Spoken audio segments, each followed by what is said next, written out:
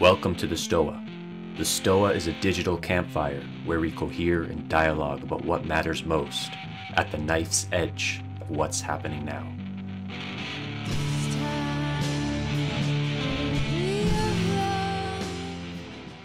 All right. Boom. Okay. Nice to see new faces. Nice to see old friends. Nice to see names that I haven't run into before. Nice to be here. So the Stoa works on a gift economy, and I like to say that your presence here is already a gift, and I really feel that every week. So. You know me, of course, I have stuff that I can do, but I was wondering if there were some questions in the space or in your imagination, or irritations. It's always irritations, answering irritations is always a good way to go somewhere that we haven't been, or just queries, or for those of you who haven't been here before, if you want to jump in and give us some idea of what you might be interested in. I'd like to start with just kind of getting a sense of who we are today, which is different than who we were last week, and different from who we were a minute ago. So yeah, just let that feed the space for the next 5 or 10 minutes. Okay, that's a good one. Yeah, so someone just asked to think about, talk a little bit about the levels of de-animation. We talked about that last week. So I really appreciate when people ask a question like that, because I wouldn't necessarily revisit it to go into more detail unless there was energy for it. So that's something we can certainly talk about.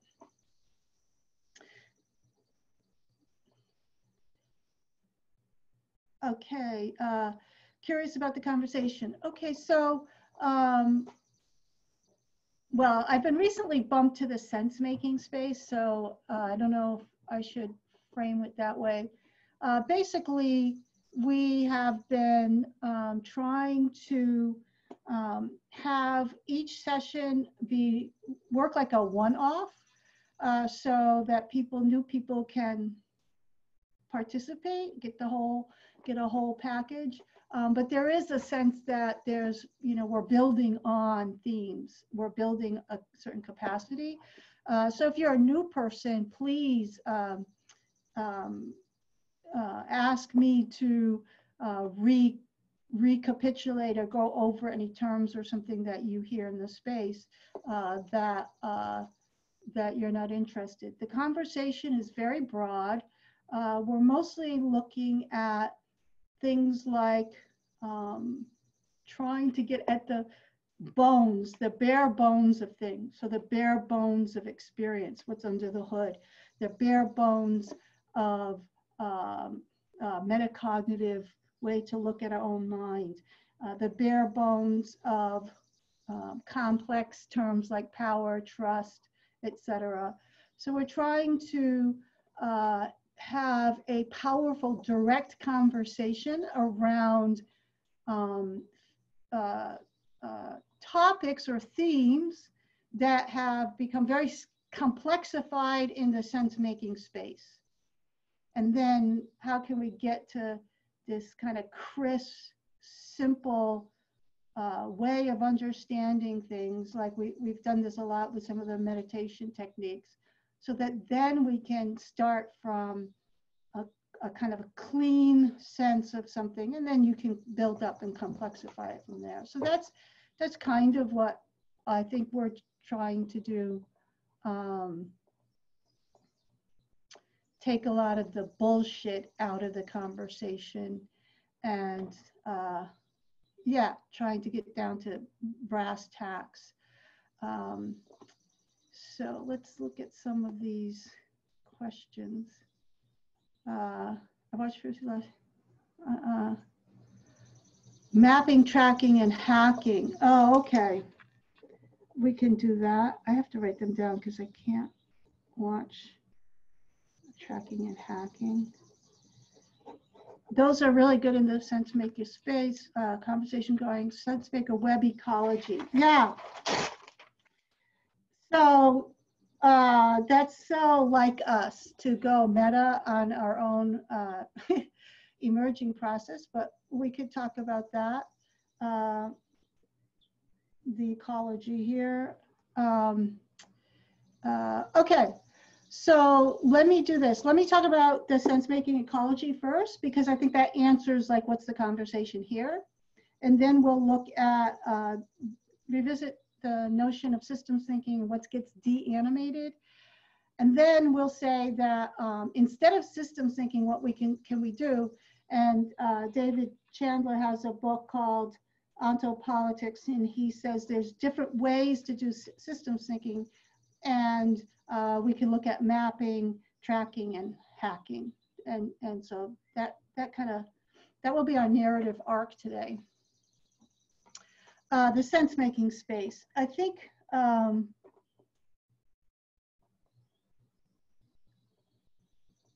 you know, I was just talking to Peter about this, and from my own experience, I think the Stoa, we were talking about the difference between tribes, mimetic tribes, and what I call totems. In my work, I say, build totems, not tribes. So tribal is all about collective memes, let's say, memescapes. In the early tribal cultures, they weren't just humans, intersubjective collectives. They were actually tribal clans. And the clans, the totem included not only humans, some humans and not others, but also the landscape and the plants and animals that were part of their diet, and the sacred parts of their spirituality, and the tools and technologies they work. So you'd have the forest clan or the river clan were fishermen. And so this notion of broadening it from just tribal and mimetics, mimetic warfare, to what is the Stoa as a totem? The Stoa as a totem is a platform. It's a place, right? It's just, that's what Peter says. It's a place to have conversations. And I think that the part of the landscape here is the way Peter has designed it. So we have Maybe, who's a clown, and she does these really cool psychotechnologies, and Raven. We have all these different kind of aspects to the landscape that kind of hold the diversity, rather than some of these other sense-making spaces. You see, they start with this notion of, let's have conversations, and they tend to converge into a meme really quickly. The IDW did that really quickly. I mean, all they did was like 5 people interviewed each other, right? So I think that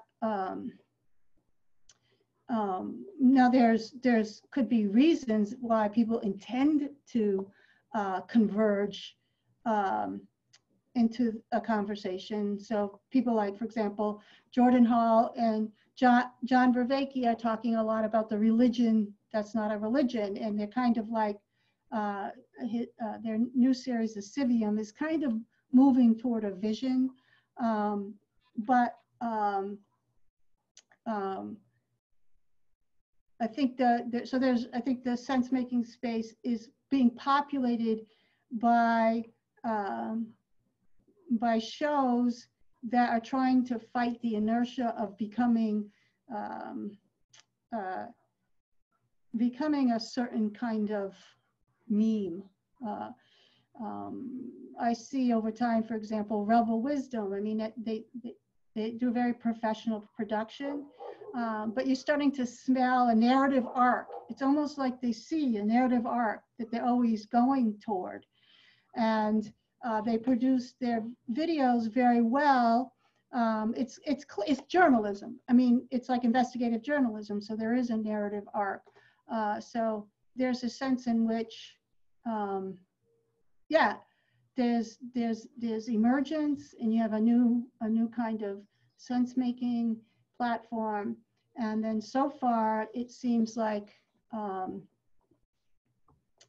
they pretty much converge on a memeplex, which is not a bad thing. It's just it's different than, for example, if I or maybe or Raven did our own thing, it would probably also have this more sense of convergence. So how can we get out of our own way? Yeah, and you know, and the other thing is, once you have these convergences, then you start to have discontinuous conversations.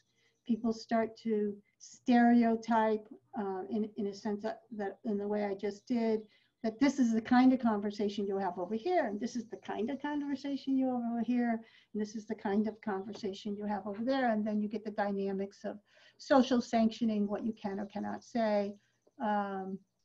It's an interesting time to be in this space because all those dynamics are happening. I think you all know, right? You all can tell that there's a lot going on in the lived experience of people who are setting this stuff up.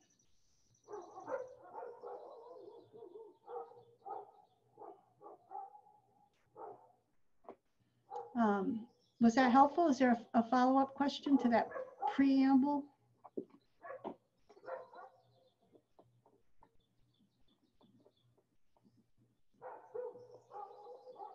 I also want to, while I'm thinking, mention that lately I've also been trying to expand what shows I watch. You know, I talked last time I watched Mark Blythe. He's an economist. I've been watching a lot of Bloggerheads TV. I had a long time ago, and then recently we started to revisit it.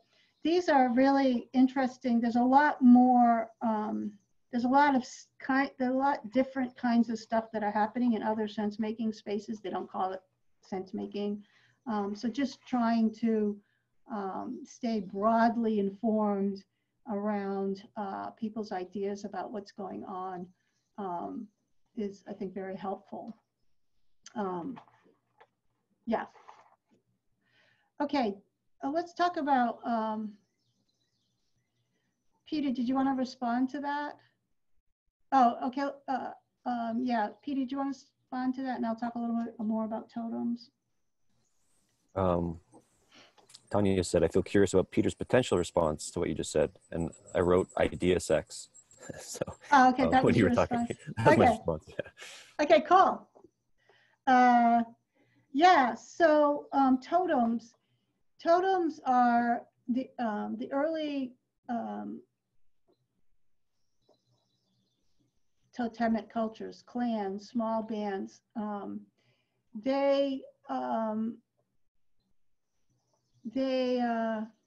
totem, there were animist societies, and so this can tie into what's de-animated. There were animists, and we think about animists as giving personhood to, for example, some plants and animals and trees and rivers and forests. But what's interesting about the animist clans is that only some people were considered human, and only some plants were considered sacred, and some animals and not others. And it all has to do with who could eat and who gets to be eaten, right?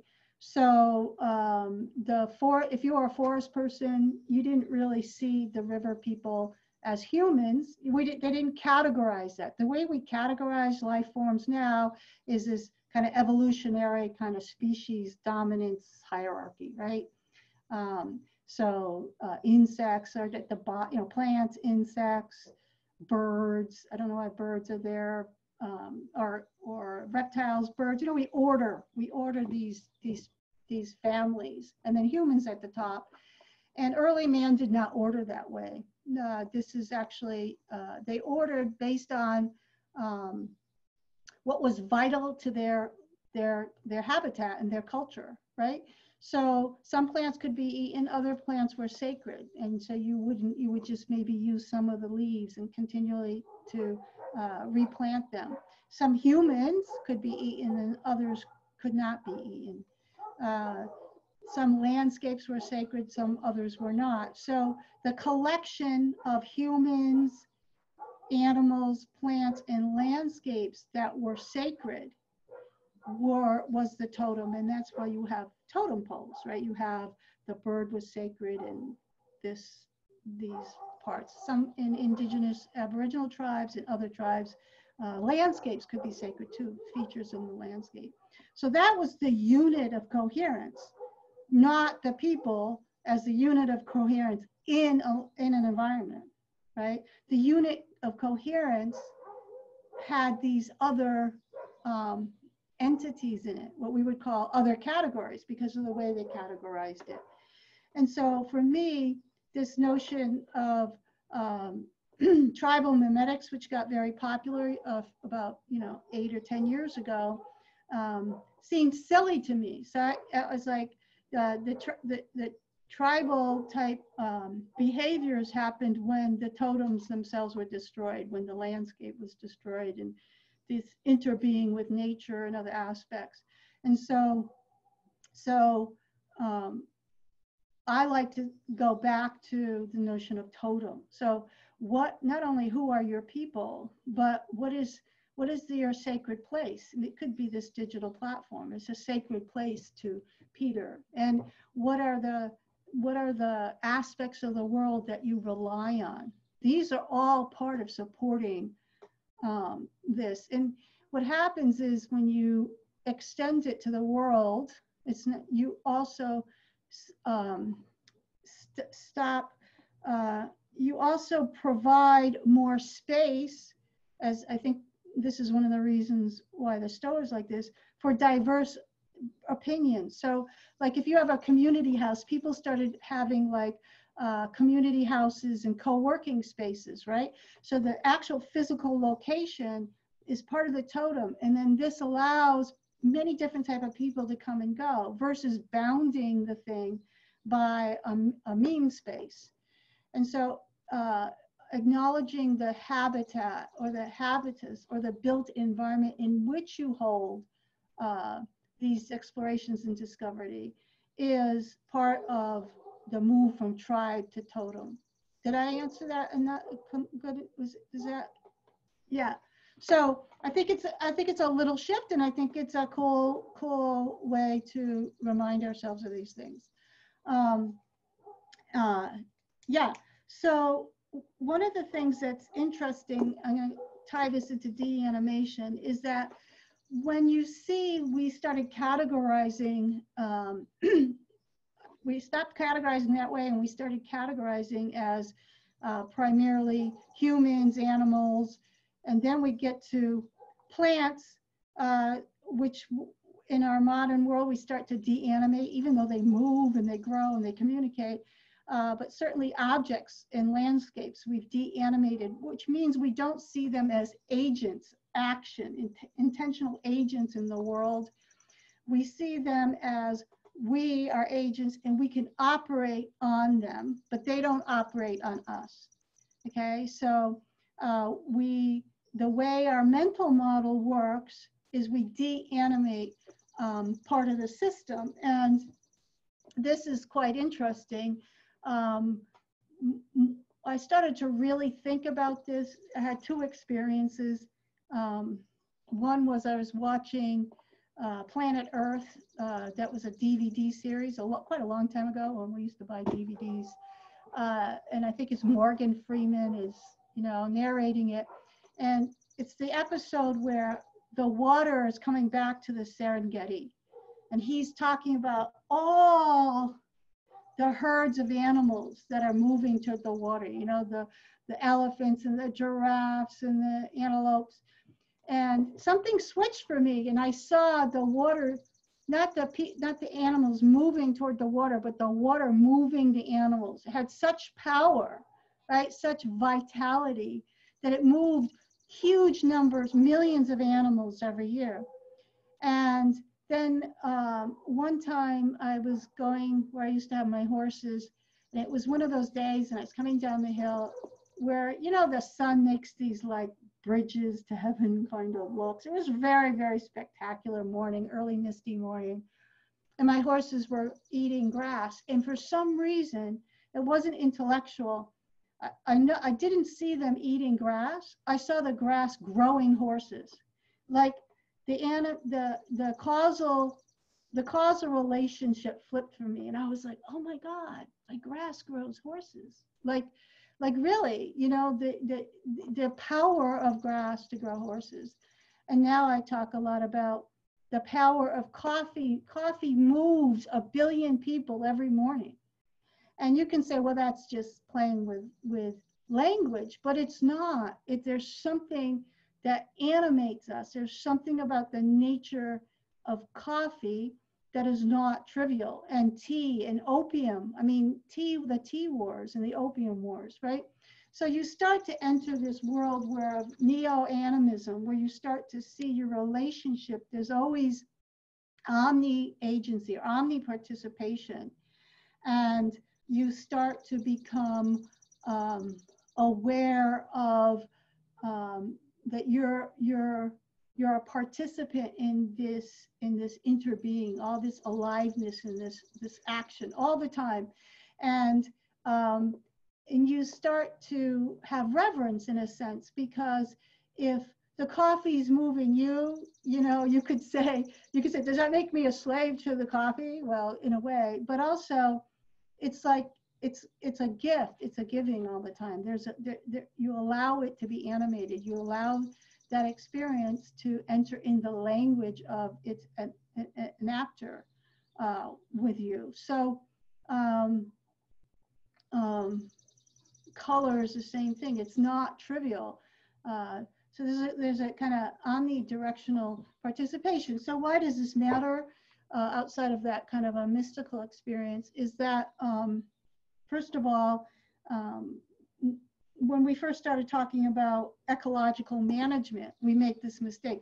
We're going to manage the ecosystem, right? You see, we de-animate the ecosystem as if we could operate on it where it can't operate on us. And of course, this is how we destroyed a lot of the key ecosystems during the environmental revolution.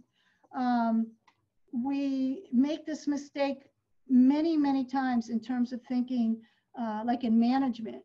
We have management systems theory.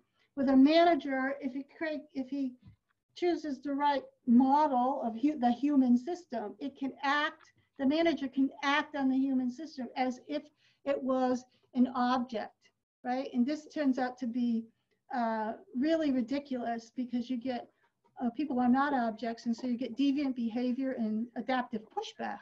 You get all the little ways that people are saying, fuck you. You know, they're saying yes to the consultant, but because you've set it up so you're not including their subjectivity or their agency, you get a lot of adaptive pushback. So it's true for coronavirus also. You know, like, how can I engage with the agency of the virus in a way almost like there's a mutualism going on, like I understand it, and then how can we live together, versus, oh, let's act on the virus. You could see it everywhere, because, for example, the coronavirus, all these viruses come from concentrated animal production, right? That's why they call it swine flu, avian flu. And so, again, we work with animals as if they're objects and they're just meat production, and as if that the life in them is not going to have an effect on us, right? So all these ways of these are all mental problems with our mental models. And we constantly de-animate our bodies. You know, we just say, if I take this pill, then my body will, then I'll get better or something, you know. but the body's going to have a response to that pill, and it's a very complex response. It has an plays an active part in that. Yeah. And just to notice what you're in, you know, what are you participating with, and what is participating with you, creates, it enlivens. I mean, it's actually overwhelming. There's too much, there's just like too much going on, right? But that's, so that's one way to deanimate, that we can act on the system, but the system as if it's an object that's manipulable, that we have a privileged position from which we could act on something. So that's one thing. That's called the privileged position. Another way of deanimating is, Kant came up with it, McLuhan popularized it. It's called dual causation. So the popular phrase,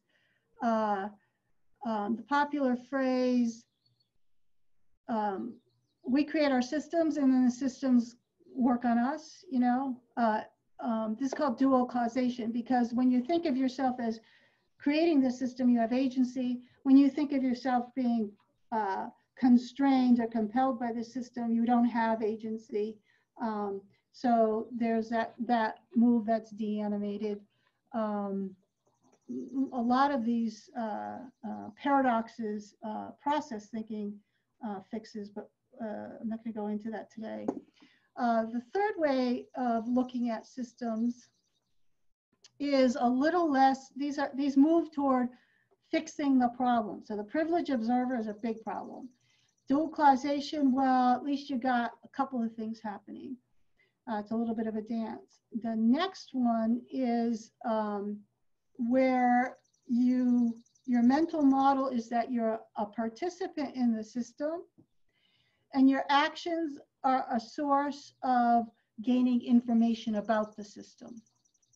So this is very similar to sense making, Dave Snowden's sense making. I have to act in the system, and then I get more information about the system that I'm acting in. There is no outside. In this, there is no outside. But the system's still a little deanimated, because see, I'm getting information about it as if it's a landscape that I'm studying, right? But at least this is a more sophisticated. All right, so those three are all in the space. The third one is more sophisticated because we understand this problem. But then there's a new one that I call critical reflexivity. This is where you realize that the mental model of inside and outside the system itself is problematic, right? So then you move toward more of this omni-animism, this omni-participation. There's no inside and outside.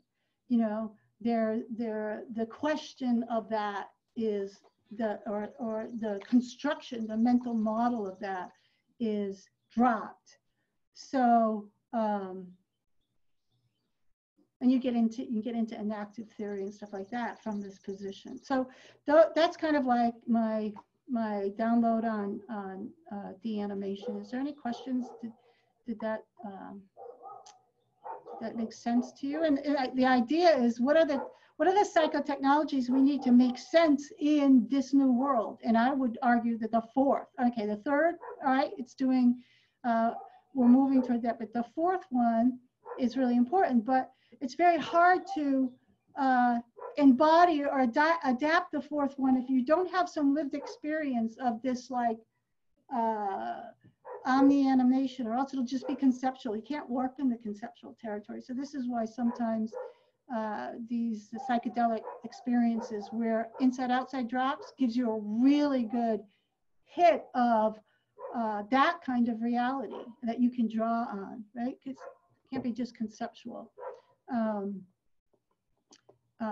Yeah, so that's where my work is. I mean, I spend all my time the edges where nobody else is, but yeah, so that's a whole series of different ways to do systems thinking, right? So you see people like Snowden and Nora Bateson, they're on the third level. There's no outside. Nora Bateson, you know, everything's in between the spaces. This is already a very emergent new way of looking at things, but I think there's a step beyond that. Hopefully, we're getting to. Yeah.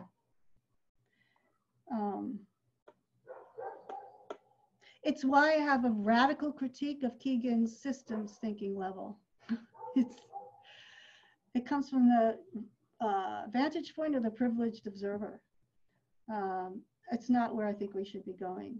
And young people don't need, you know, one of the things, the problems we have with, you think in terms of developmental theory, developmental stage models for education, we have this sense that people need to get the wrong kind of systems thinking first before we can teach them the more advanced type of systems thinking. This is not true for a couple of reasons. One is there's something about children are thrown into the world where the advanced type of systems thinking already makes more sense to their lived experience. And secondly, the real problem we have in thinking as older people, of thinking in these new ways, is that we've been conditioned to think in the other ways. And so we have to double dip. We have to deconstruct our old habits in order to move into the new habits. So I was having this conversation just yesterday. We're building a really cool curriculum for the Montessori High School in Washington, D.C. And they wanted to use the term systems thinking. I went on my little rant.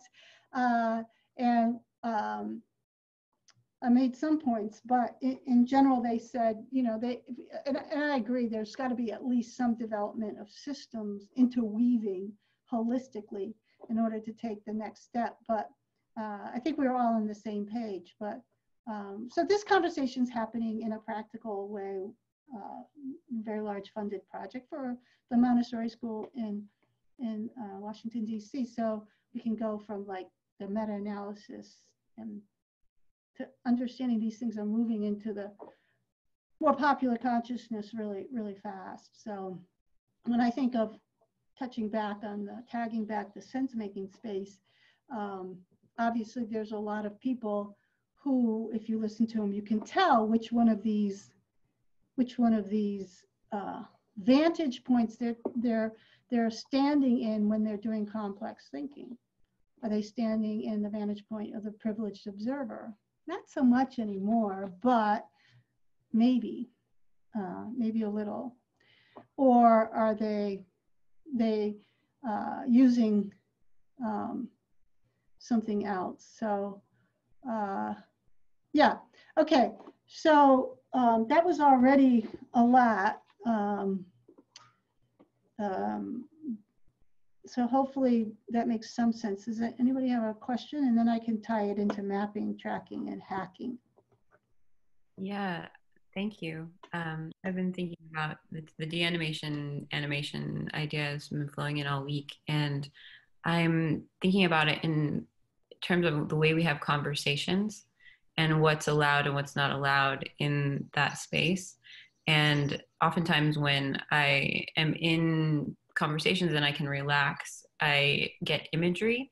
And when I say, oh, I have this image of like roots interlocking and they're rubbing on each other in a way that splinters or something, was the last one that happened in conversation. It can be really generative, and it often loops back around in the conversation in really interesting ways.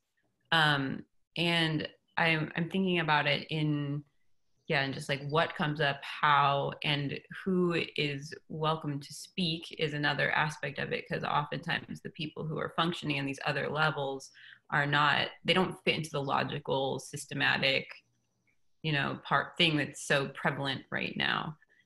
So yeah. I want to throw that in. Yeah, so that's something that was evident in my collective insight practice experiments.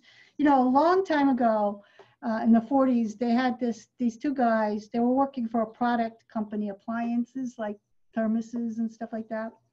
And they created this thing called synectics, I think. And it's not worth reading the book. It's so 40s-ish. But what they would do is they would have the designers go on like out into the woods in a cabin, and they'd lock them in retreat for a few days. You know, this was back when people wore ties and everything to work. You know, so we're talking about the 40s, early 50s. And they would go out to these cabins and they would brainstorm product innovations. And so and it was all like off campus. They got to be thought as like crazy kind of cultish artists as product designers. But as it grew, you know, they couldn't like actually pull this off together. So they had some secretaries come so that they could bring the food and, you know, make the beds and cook and stuff like that. I mean, that's why they invited them. But in between, the secretaries would saunter into like the retreat, and it's a real sexist reality when he's in the book. But and they would be listening to the men talking about, you know, washers and stuff inside the thermos. They were trying to invent a new thermos and all this stuff. And the woman, and one of the secretaries was, because it's a transcript book, you see the transcripts, and one of the secretaries was just listening, you know, she wasn't gonna really participate. But then she's like, tells this crazy story, like, it's like my washing machine, and when it goes like this, I always feel like he wants to stretch. I mean, it was really this really fantastic, imaginative kind of embodied imagery she was having that seemed like the guys were like, oh my God, you know.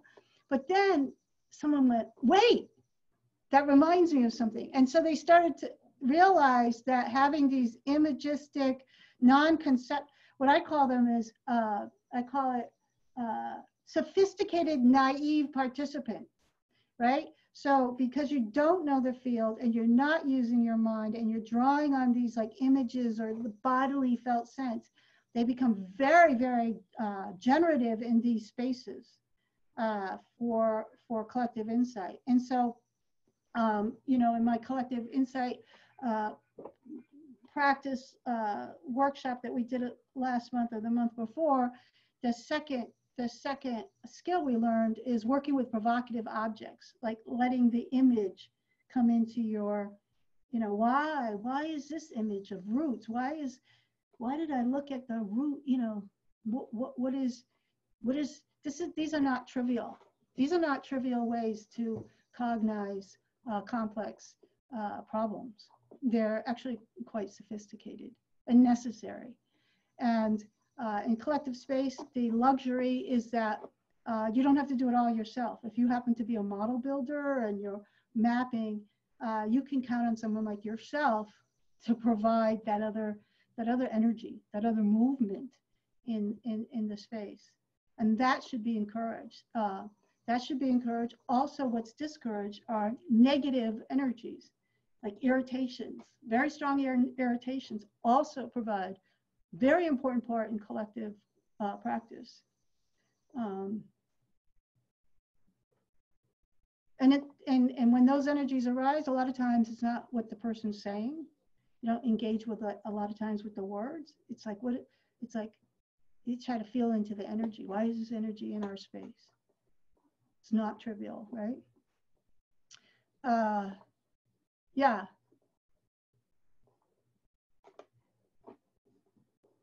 It's hard to do, you know, it's hard to do over this technology where it's very conversational.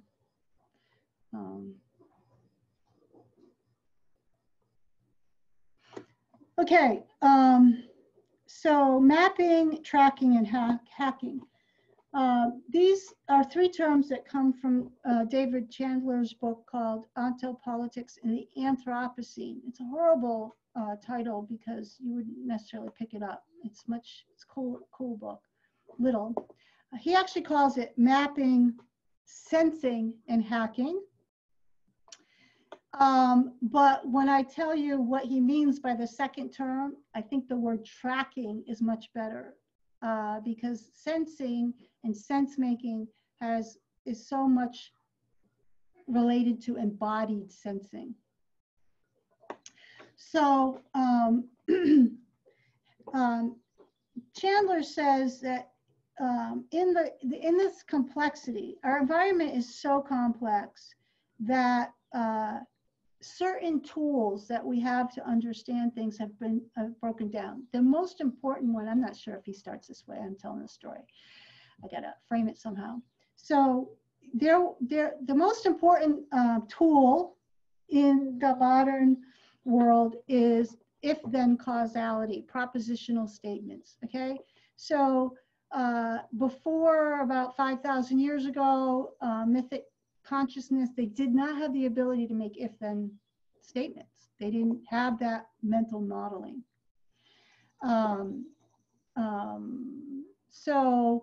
And around Plato and Plotinus discovered if-then thinking. They called it the upward path because if-then, then this, and then if-then, then that. And it creates these huge systems. Well, then if that, then this, and if that, and this. It gives us the ability at this point in history to create hyper objects, huge complex systems. Where the causality is so complex, we can't track it. We can't find it. So this is not a disputed idea in advanced intelligence or academic communities.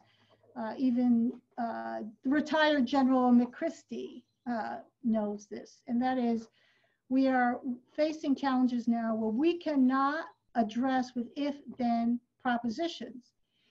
If we can't address them with if-then propositions, then we can't have hypotheses, we can't test them, hence no science. Science as we know it is obsolete in these situations. So we call this complexity science, but the word science is like oxymoronic because of what I just said, right? So I like to call it complexity thinking, or Edgar Morin calls it complex thought. So I had this conversation once with Soryu For All in San Francisco, and I was giving this presentation about there was a time before if-then thinking, and then there was a time with if-then thinking. Now there's a time where if-then thinking is obsolete, and he came and asked a question, and he said, in his way, what if there is no if and no then? Okay, so that's very deep. We're gonna put that aside, but that's how the story ends. Okay, so there's no if-then thinking inside these. So then how do we proceed? Like, how do we ask questions? How do we inquire? How do we face problems? Or how do we design our dreams, right? How do we do that if we have to move beyond if-then thinking? And Chandler says he sees three types of experiments happening in our world today, driven by the Anthropocene. The Anthropocene, we try, science doesn't work anymore. So he calls the three mapping, sensing, and hacking. So mapping, he says, is, okay, so someone who's a mapper is Daniel Schmattenberger. Mapping is trying to figure out all the causal linkages and the trophic cascades and the complexity. So he's a really good example of and you see Schmattenberger do this all the time. He goes on Facebook and he's like, who knows about this? He wants to map more stuff onto that. And who knows about this? And he's constantly trying to map these things. And Chandler says, well, that's cool, but the problem is that there's infinite causal depth. You'll never, it's not a project you can finish, okay? So, but that's happening. So he calls that mapping. And then the second thing he calls sensing, but I think we should call it tracking. This is the use of AI to detect patterns that correlate with probabilities. That's why I don't like it sensing. It has to do with the surveillance state and tracking. So for example, there's in this modality, there's no causal explanation interpreted, okay? So let's say the AI notices, deep pattern recognition, like the things that Google are working on. Let's say AI notices that when women are wearing fuchsia in Britain, there is an uprising in the Sudan. Okay? Now, no one's saying there's a causal relationship to that, but it might be, this is horribly simplifying it, but it might be that the ship that is buys the color future that's popular in Britain is also smuggling the drugs or something like that. But the idea is we don't care with the causal connection. It's just that these things seem to be correlated at sometimes and not at others, and AI can track these. So this is how they, all that work on where's terrorism cells. Is this terrorism cell gonna ignite something? This is AI tracking patterns of, they're not really listening. They're not really listening to conversations. They're watching patterns of connections between cell phones. These giant patterns. So he calls it sensing. I think you agree it's better called tracking. So they're not really looking for causality. They're looking for significant correlations. All right, and that's an AI-driven thing. All these moves, by the way, that you see in the Internet of Things space lend themselves to more and more of this modality of human reasoning, because they have multiple consequences. So having a self-driving vehicle can save on greenhouse emissions.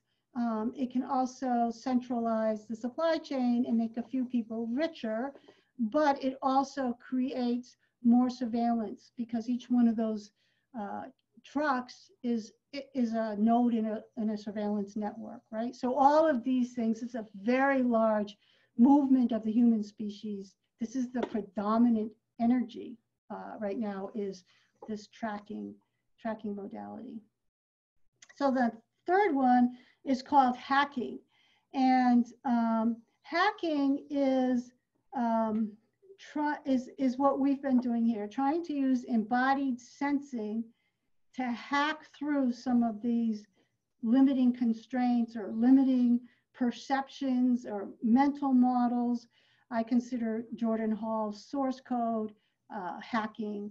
My work, his deep code, my source code, these are hacking modalities. Like, how can we just hack the entire human project and like get down to simple, powerful protocols, right? So we know about use our body to take action, reduces the complexity in the space, hack our mental models. So this is a third modality that he identifies, which I think is the smallest, that has the least amount of activity around it, actually. Maybe not for us. This is kind of what most of us are involved in, but it doesn't have a lot of traction. So people who's looking at what is community, different types of government, different types of economies, what is money, all this meta inquiry around, well, what is money? Well, what is governance? Is trying to get underneath it so you can hack it and disrupt it and move to like an orthogonal direction. So these are three modes that are, he argues, and I would agree, are changing the human mind, right? The complexity of a mythic world changed the human mind, and what emerged was if-then causality. And now we're at a point where that doesn't work anymore. It's a really important critique. For example, both the notion of de-animation and if-then causality is a powerful critique about the carbon solution to climate. If we pick carbon out of the air, then we'll be okay. Then the Earth will be fine. It's de-animates the forces of the Earth, the hydrological forces, etc. And it's simple if-then thinking. It's not adequate to that conversation at all. This is why, for example, I get criticized for not taking a stronger stand on climate, stronger stand on policies that have to do, that are very active in leftist politics right now. Although I participate in that reality at that level, but what I show up to teach is in this genre. All that conversation seems horribly inadequate to me. It's simplistic, reductive, de-animated if-then thinking. And I think it deserves its space, but that's not my contribution. My contribution is to point beyond that. So that explains that.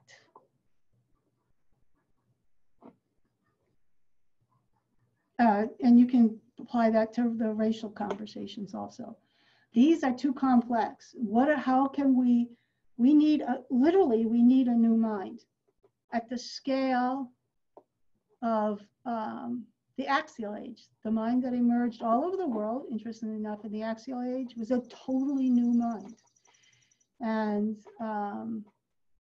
we won't get there probably in my lifetime, maybe not even yours, but it's not up to us either. This is something that will happen to us.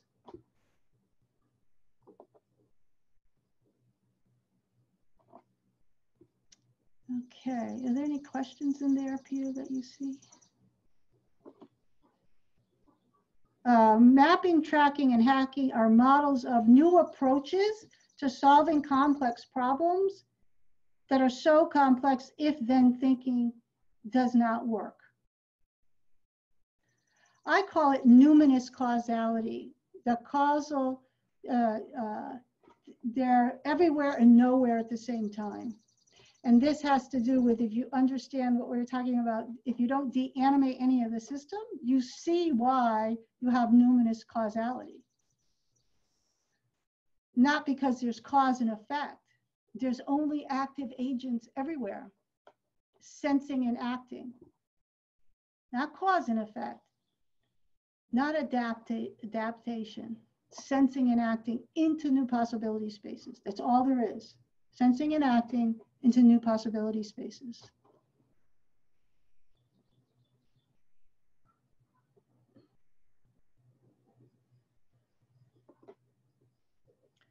Yeah, so that's what keeps my blood flowing, gets me up in the morning. Thanks for the question.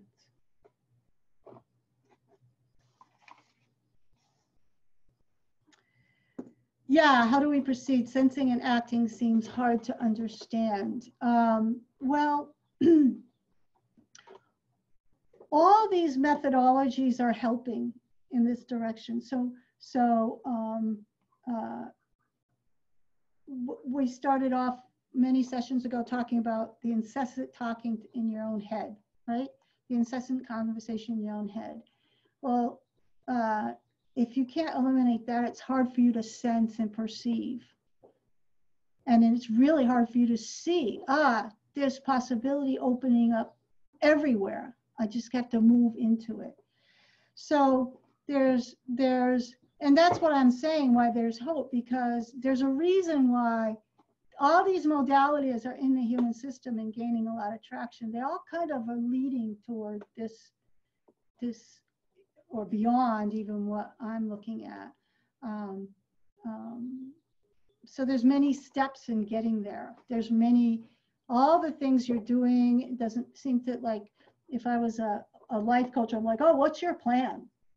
And I'd be like, what? Why are you doing all of that? You know, like, doesn't sound like a plan. Well, actually, it's actually a great place to be in this kind of environment, where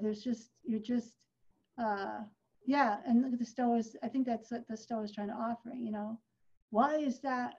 You know, you might be meditating with a bunch of Buddhists, and you're like, I don't really believe that, but why are you, like, there's a lot of people I know, they love the idea of going to the monastic academy, and they see there's something there that's essential in this space. And I'm like, I don't want to be a monk or Buddhist. But you see, the things we're looking at, it's kind of like when you're starving for something, or like, you have a scent for this is what you're hungry for. So you just move in these directions. Even if like conceptually you have a critique of it, or you like, I'm not gonna make it, you know, it doesn't make any sense rationally. But you can't turn away, or it still has your imagination. Those are good things to follow. Like, why are you here listening to me saying these crazy things? Never coming to a conclusion. Well, this is all part of what's operating in human evolution right now.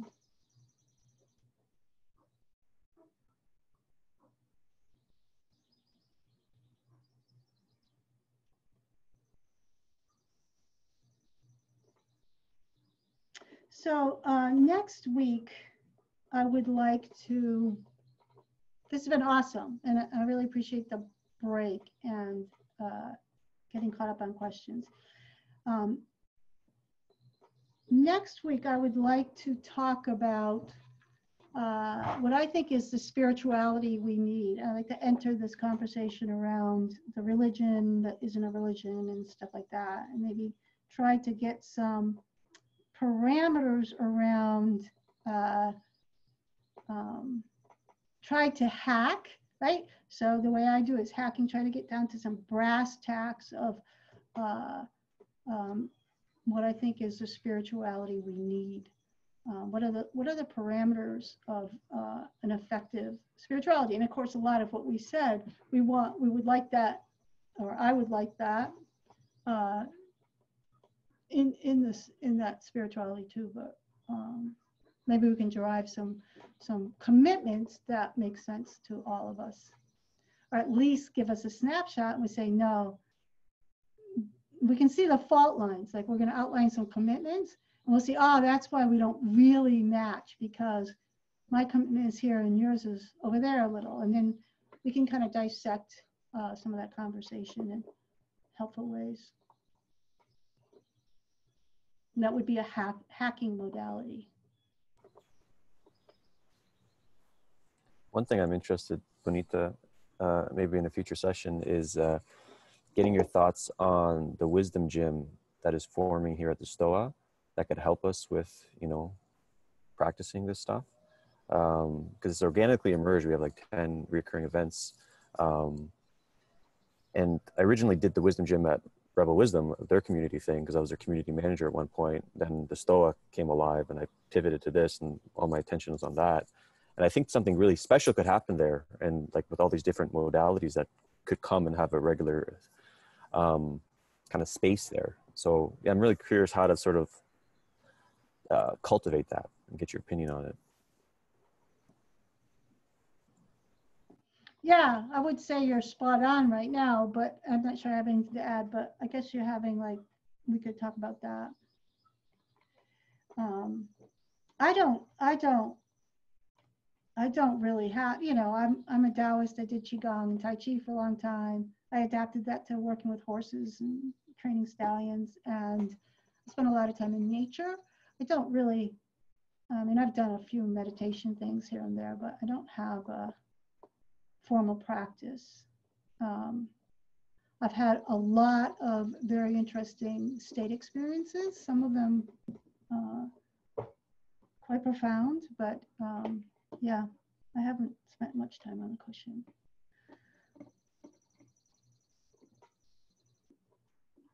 Okay, Peter, what's coming up? What's coming up? We got collective presencing at 12 p.m. Eastern time. And then we have another, but at the Stoa too, I'm viewing it as kind of a psychotechnology incubator where people can come and test new things. So today at 3 p.m. Eastern time, we have an emotional dojo. And then tomorrow we have the dangerous space at 12 p.m. Eastern time, where we talk about dangerous ideas in such a way where we don't get gaslighted or hijacked by them.